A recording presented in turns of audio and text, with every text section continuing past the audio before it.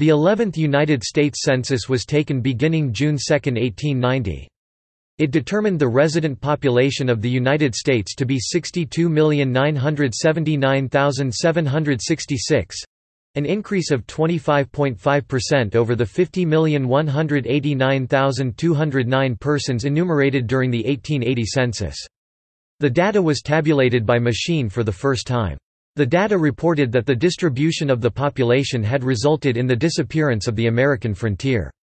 Most of the 1890 census materials were destroyed in a 1921 fire, and fragments of the U.S. Census population schedule exist only for the states of Alabama, Georgia, Illinois, Minnesota, New Jersey, New York, North Carolina, Ohio, South Dakota, and Texas, and the District of Columbia. Census questions. The 1890 census collected the following information. Methodology. The 1890 census was the first to be compiled using methods invented by Herman Hollerith and was overseen by Superintendents Robert P. Porter (1889–1893) and Carroll D. Wright (1893–1897). Data was entered on a machine-readable medium, punched cards, and tabulated by machine.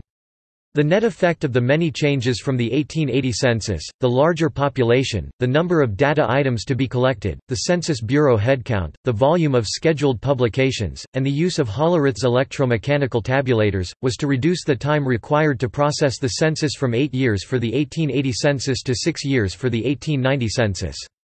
The total population of 62,947,714, the family, or rough, count, was announced after only 6 weeks of processing. Punched cards were not used for this tabulation. The public reaction to this tabulation was disbelief, as it was widely believed that the right answer was at least 75 million. Significant findings. The United States Census of 1890 showed a total of 248,253 Native Americans living in the United States, down from 400,764 Native Americans identified in the census of 1850. The 1890 census announced that the frontier region of the United States no longer existed, and that the Census Bureau would no longer track the westward migration of the U.S. population. Up to and including the 1880 census, the country had a frontier of settlement. By 1890, isolated bodies of settlement had broken into the unsettled area to the extent that there was hardly a frontier line. This prompted Frederick Jackson Turner to develop his frontier thesis. Data availability. The original data for the 1890 census is no longer available. Almost all the population schedules were damaged in a fire in the basement of the Commerce Building in Washington, D.C. in 1921.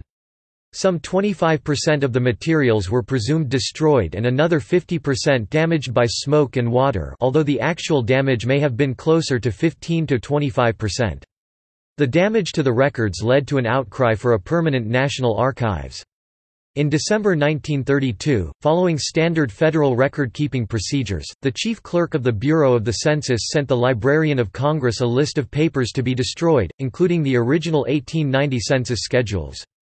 The librarian was asked by the Bureau to identify any records which should be retained for historical purposes, but the librarian did not accept the census records. Congress authorized destruction of that list of records on February 21, 1933, and the surviving original 1890 census records were destroyed by government order by 1934 or 1935.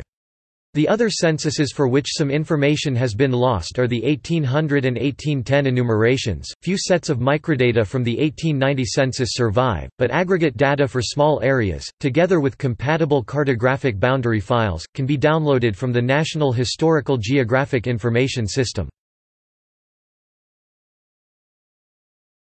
Topic: State rankings.